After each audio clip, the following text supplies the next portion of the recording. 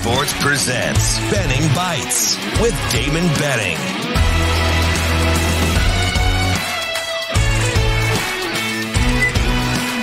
Benning Bites with Damon Benning. Another good episode of Benning Bites. We appreciate you. Thanks for being a part of what we do. You can get us on Apple, Google, Spotify, YouTube TV. Hopefully you do YouTube TV in case we get those hard outs. And even if you can carry the YouTube TV around, maybe on the phone, if you're not stationary or in the car, getting us at 590 or KFOR in Lincoln after 9 o'clock. Yeah, we're just trying to be versatile. But, man, busy day yesterday, first day of spring ball. The media throng was in full throttle. Man, it's pretty cool, man. Fortunate to have so many good folks that cover Nebraska football in attendance. Hopefully, Nebraska's new staff can appreciate that. But a lot of good guys and gals out there trying to provide information. And you get it pretty easy with Coach Rhule.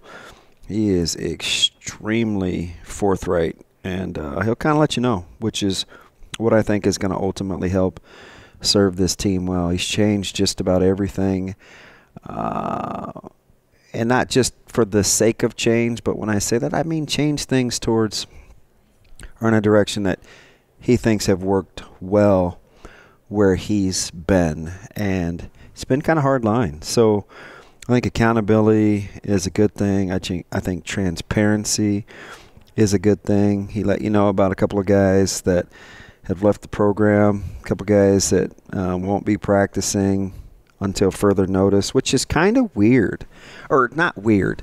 It's different for what we've been accustomed to, I think, in terms of the information that we give. Sometimes we guess, and we're not very patient, right? We kind of speculate, which is, gosh, some of it is the job and kind of what it entails. So it's kind of cool to not have that be a thing in terms of what you're dealing with. Like, he just put it right out there. I was like, wow, that cat's out of the bag early. I didn't think we would hear that, but right away in his initial comments. And I think it's weird. Remember I talked about he's a really quick processor? I think he knew. He went through 4 running backs, I think.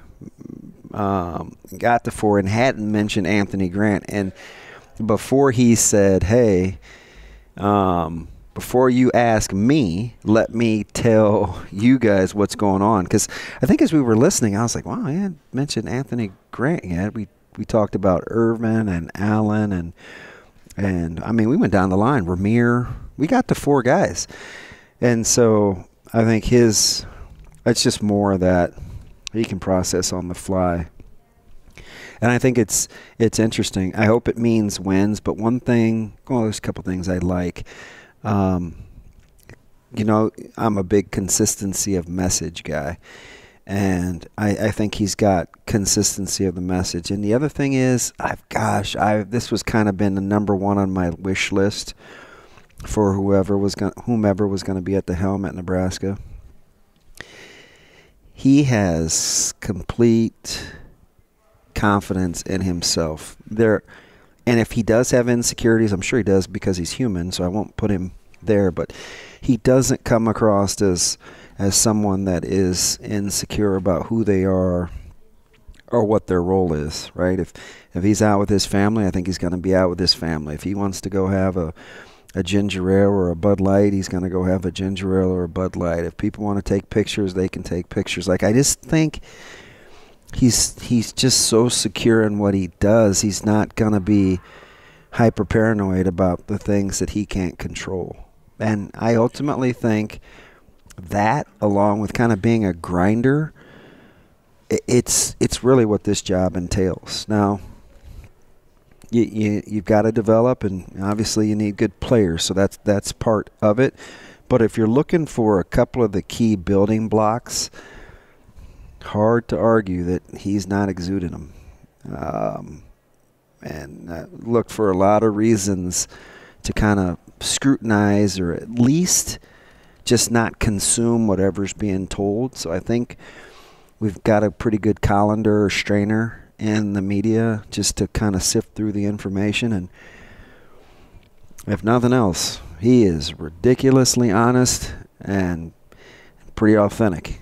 And I think we do know that he loves football and likes to work hard. So we're hitting some of those key benchmarks. Make sure you stay with us. We'll try to give you the best coverage we can.